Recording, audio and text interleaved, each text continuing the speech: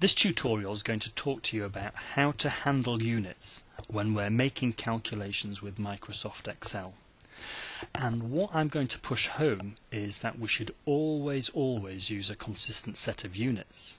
And provided we have a consistent set of units, it's very easy to change from one set of units to another set of units. Now, I've prepared a calculation template which helps us handle units. I've loaded it into my system already, and I'm just going to use that template. You can download your copy from the Excel Calcs website, or in fact it's delivered with the XLC add-in as well. And okay, here it is. It's a performer for any general calculation.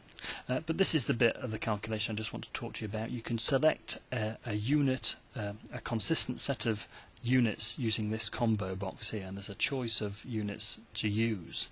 And what's actually happening here, or how it should be used, is actually that combo box works in conjunction with this table here.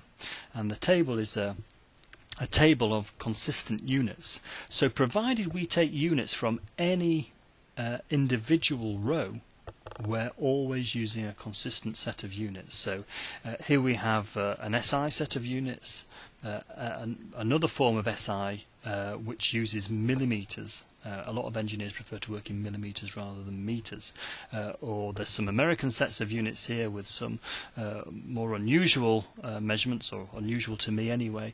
There's a slug here for measuring mass, not something that I use on a daily basis, and some more American units here.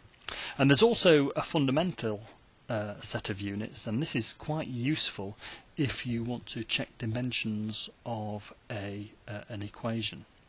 Let's quickly do something very simple. Let's work out, let's do a very simple calculation for work. So work is force times distance. So I'm going to put my force in there, and I'm going to put my distance in here, and I'm going to calculate work. So work is equal to force times distance. Oops, made a mistake there, beg your pardon. I should have clicked on that, I think I must have missed. There we go, force times distance. So the simple calculation is done. Now let's get the units correct. Now I've left this here. This comes when you open the template, and in fact what this is doing, it's a little formula that says go off and find me the consistent set of units for stress when I'm working in SI millimeters. So I'm just going to, I've left it on the sheet so I can simply copy it down, and of course it's incorrect at the moment because this isn't a stress here, this is a force. So we just have to change that, and we select newtons. This of course is a length, and this of course is work. There we go. So we have a consistent set of units now for the SI millimeter set of consistent set of units. Now the beauty of this is that if I say I'm working say in Europe, and I've uploaded this to the Excel Calcs site, and somebody in America downloads this calculation, I'd like to be able to use this calculation, is going to be put off by the units, or potentially put off by the units. What he could do then is simply change his set of units.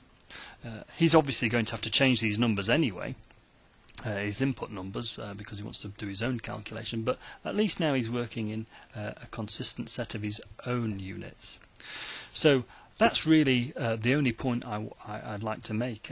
It's important to use a consistent set of units, and if you use the XLC calculation template, there's features and facilities in there to allow you change from one system of consistent units to another very easily.